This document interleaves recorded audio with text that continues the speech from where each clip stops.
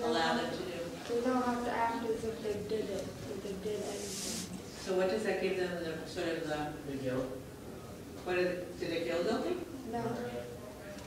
Because they say if it's not here, They're allowed to be in denial, if they did anything bad. Kind of like what's done is done. Right. And so this is something that I think about every single year when I get to the end of this book, okay? And we've never had a discussion about it in class, so I'm just going to open this up for a couple of minutes. A place that I then go to is, well, what happens when these guys arrive in England and there's no Simon and there's no food? How do they then explain that? And what happens to them when they sort of come around? I can't believe that. I mean, I want to believe that human nature is inherently good, that at some point in time, this must really take its toll on these boys. So that's my feeling. And I should let you speak first, but that's not my class. So what do you say? Where do your thoughts go when you think about these kids?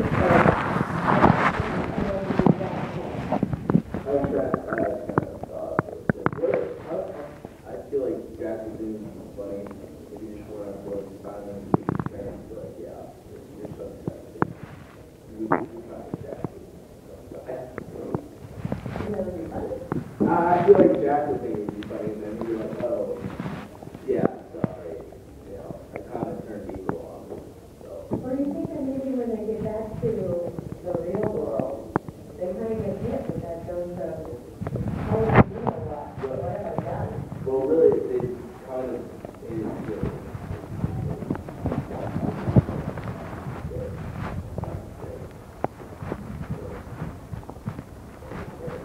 I think that sort of that loss of morality stays with them when they get back to school, home.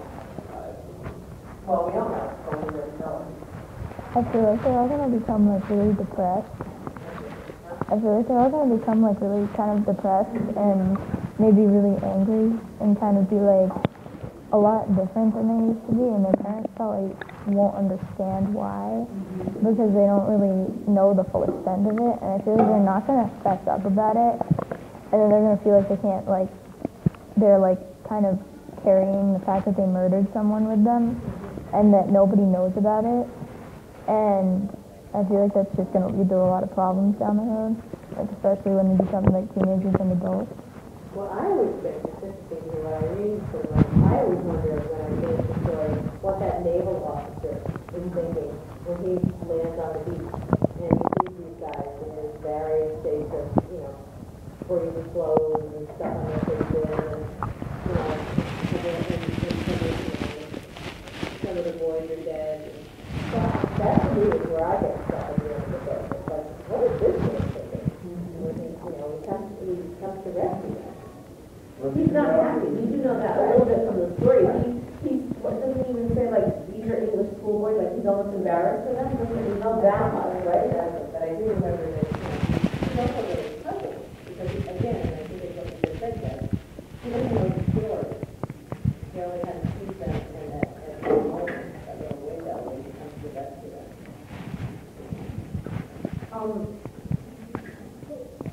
I don't think that it happened in the past, but stop me if it did, because I wasn't there yesterday, as I said, but, or the day before.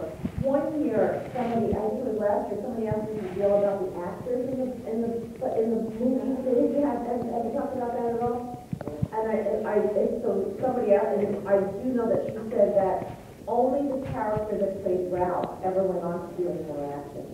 Oh, really? Yeah, I thought that was interesting.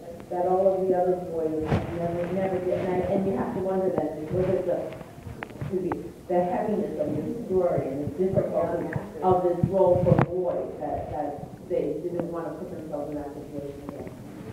How old were those actors, like the actual actors? I don't know. Definitely. But they looked older than 12 or 13. Yeah, that's what, but it's like also the fact that, I mean, like, just thinking, like, if you actually had, like, 7-year-old son that was going to be in a movie, like, the kind of stuff that they did and said, like, personally, as a parent, I wouldn't let my kid do that. Like, I was just wondering what, And also the fact that they don't have, I was just thinking they don't have accents, but they're English school boys. I just kind of observed that. It's kind of funny. Oh, sorry. Who knows, maybe they're American school boys. No, Harry Potter is like all English. Yeah, really. Okay, so let's just go back to this for, if we can. All right, and so how many, going back to the crises and all of those wonderful crises that you listed and that you had in your notes, how are some of these readdressed in the following action?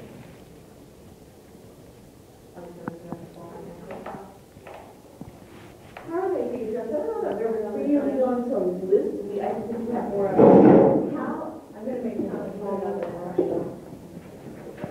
We can just talk about it. Where is the following action on the triangle?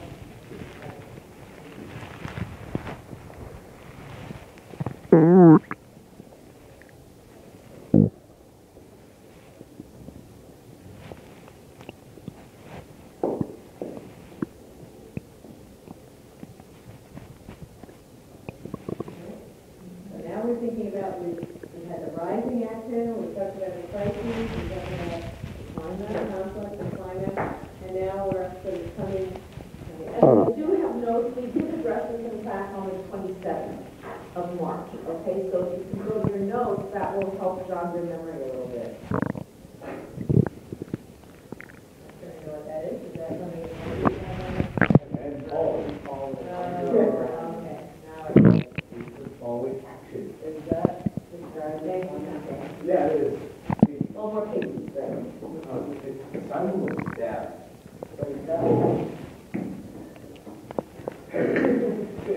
I think the after the pink line is. All right, so, one of our conflicts, that whole assertion of power. Think about power in the following action. How is power being addressed?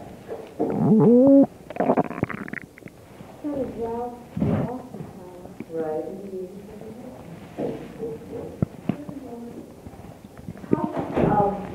Here are the notes for that readdressing of the following action. Okay, following action. So how is power readdressed? Ralph loses his power. Okay, Ralph loses his power. So he lacks the... What? No, that's not right. Look at that. Okay, well, let us not get off track here, otherwise Thomas is going to take my job back. So, who has the loss of power? Who has the loss of power? Wow. Ralph loses his ability to maintain his power. And what does that mean? That he loses his power? What happens to the sort of order that Ralph...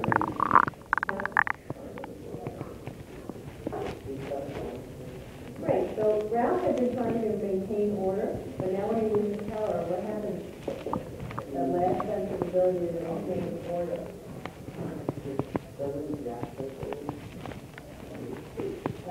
Well, a lot of people go to jack